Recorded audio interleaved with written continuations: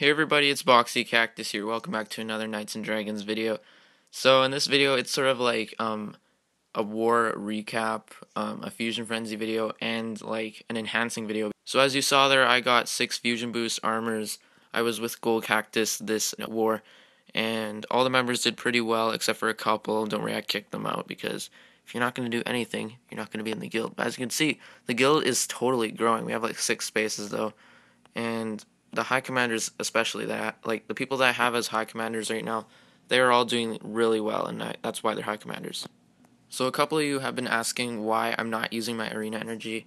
It's actually because I want to start saving up the energy. Like, I'm not sure if you knew, but there's a daily bonus that you get like every day at 12 o'clock. And basically the daily bonus, like on day 3, you get 5 energy. And every time I get energy, I'm saving it so that, I can eventually spend it all on one arena and possibly get like a top 10 reward, something like that. And I'm probably going to do it when there's like a Dragon Forge reward, because that would be cool. And just for your information, I have completed the Baronet. Since I'm actually crafting the plus version right now, I'm actually going to go ahead and fuse away the normal version. Actually, I'll go show you first. You can actually craft the steam-powered exoskeleton. That's pretty cool. It's not so often that you get to craft these legendary armors. But as you can see, we are actually crafting the epic plus version of Baron's Joust Gear, so we can actually go ahead and fuse away the normal version with the other normal version of the epic boss. And I'm actually going to do that right away.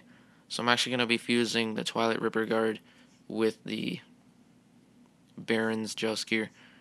Here we go. Don't worry, this warning, you only need the plus version. Trust me, guys.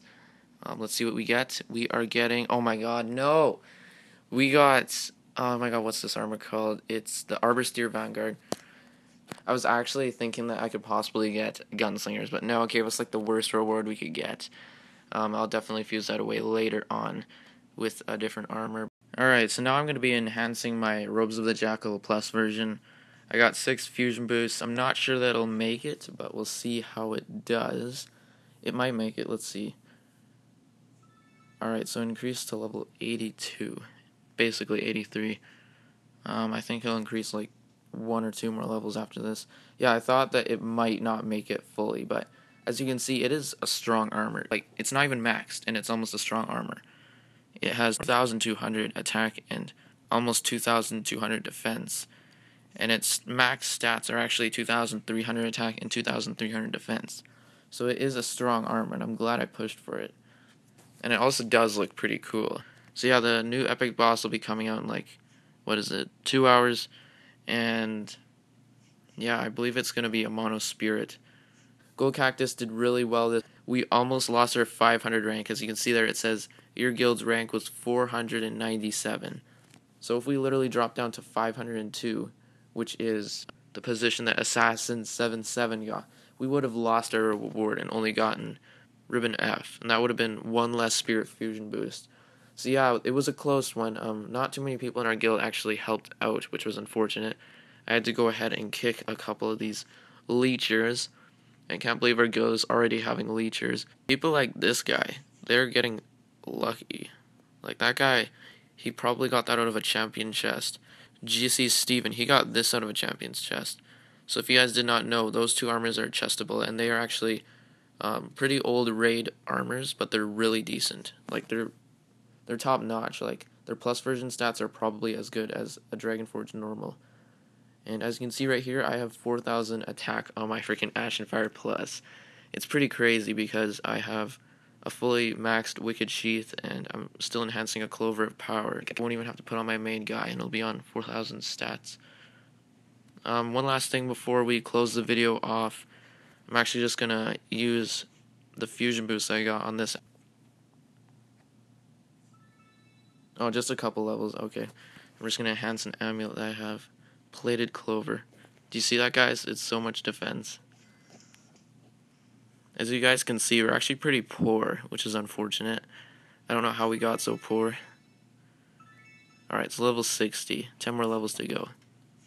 If you guys are wondering what amulets I have on my PvP god, I have the a Claw of Power. It's almost maxed. And I have Wicked Pillars. Wait, no, I have a Plated Clover. Oh my god, it's almost at 4,000 attack if I put that amulet on it. Oh wow. Let's do some changing here. Wait a minute, I'm actually going to try putting on my main guy and see what it gets to. Right, so those are its stats right now. It's not even maxed. So I put that on, and that. Wow, it's at 4,000 attack. Okay, that's cool. It's like so overpowered. And I could like put my Ashen Fire right here. And put the Wicked Sheath on it.